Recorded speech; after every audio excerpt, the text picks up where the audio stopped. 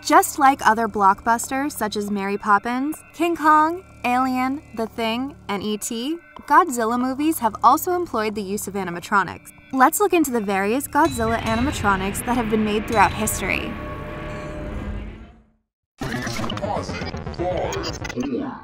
Godzilla Origins. By now, everyone has probably heard of the name Godzilla, not only fans of horror. The image of that large, mutant lizard tearing apart the city and wreaking havoc is in the minds of many. This fictional monster first appeared on screen in the 1954 Japanese film Godzilla, or Gojira. The movie was regarded as one of the great cinematic achievements, considering its visual effects and production value.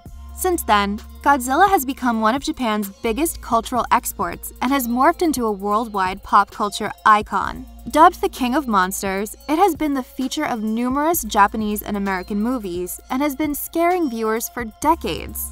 Bringing to life this large destructive monster is not an easy task at all. In fact, it's nothing short of an art form. It doesn't take much time for Godzilla to tear apart skyscrapers, but it does take a lot of time for Godzilla to be made.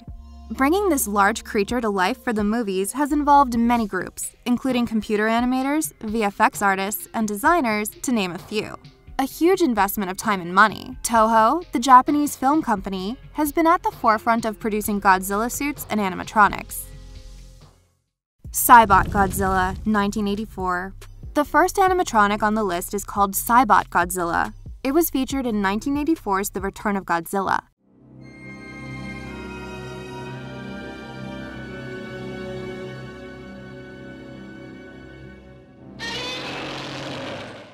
This movie served as both a sequel and a reboot to 1954's original Godzilla film.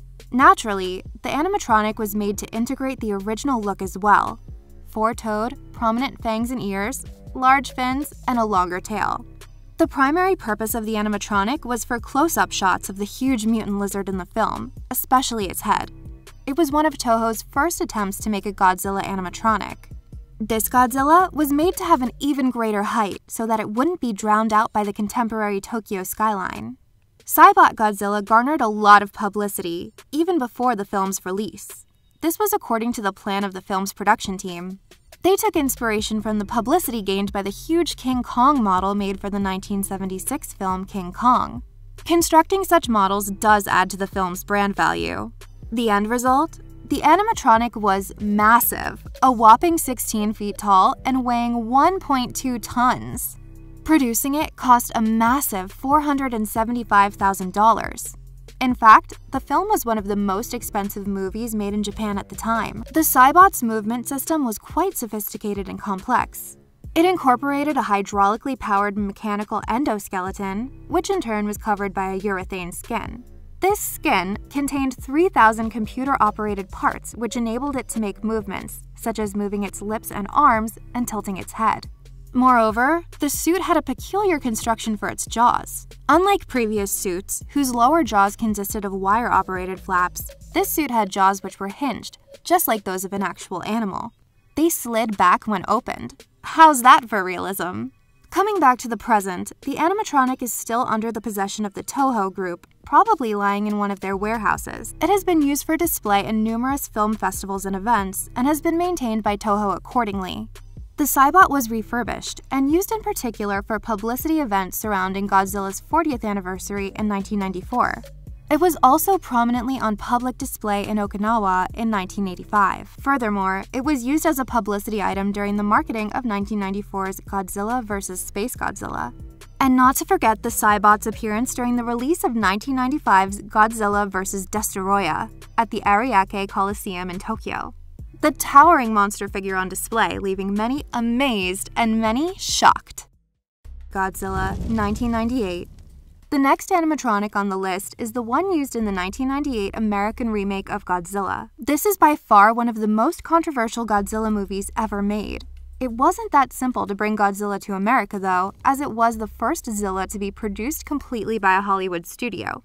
Hollywood execs did have to seek permission from the Toho Group to make an American version of this Japanese tale. Toho was very strict on how they wanted Godzilla to look, going as far as producing a 4-page memo on the exact physical requirements of the fire-breathing monster. It all did work out in the end, and the plans for the film were very ambitious. Unfortunately, the film wasn't received that well by critics for its writing and acting, and turned out to be somewhat of a box office failure. However, its use of animatronics was deemed revolutionary. It really was the game changer for special effects in Hollywood. The production and design team did not only resort to computer-generated imagery for the visuals, it also used a 6-scale animatronic model of Godzilla's upper body and also a 24th-scale Godzilla suit. They were designed by Patrick Tatopoulos. Veteran Disney Imagineer Bob Gurr was also involved in the design. However, it is Patrick who is the man behind Godzilla's somewhat new and refined look, as compared to older versions. He was instructed by director Roland Emmerich to make the monster agile and quick.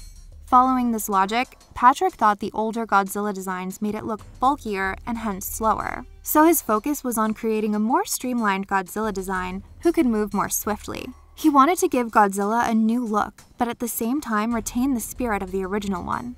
A tricky balance to achieve indeed. It all started with a piece of pen and paper, moving on to a smaller model, which was finally used to make a bigger model. The final result was a remote-controlled animatronic that was a whopping 36 feet tall and weighed more than 14,000 pounds.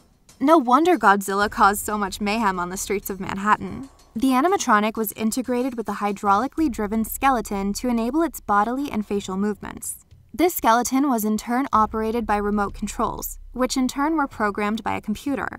All in all, it took over a year to bring this gigantic monster to life. A very impressive feat, both in filmmaking and animatronics indeed. Needless to say, a lot of thought went into making this animatronic as impressive as possible. Each important body part was modeled after something.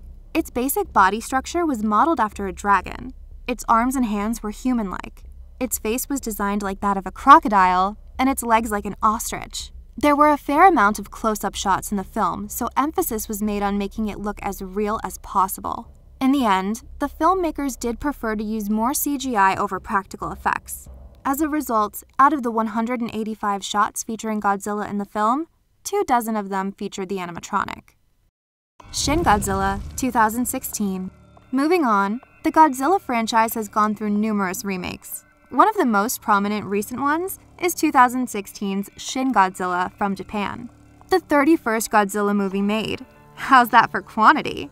The Godzilla in this movie was a creation of nuclear waste dumping as opposed to the other incarnations which were a product of nuclear testing.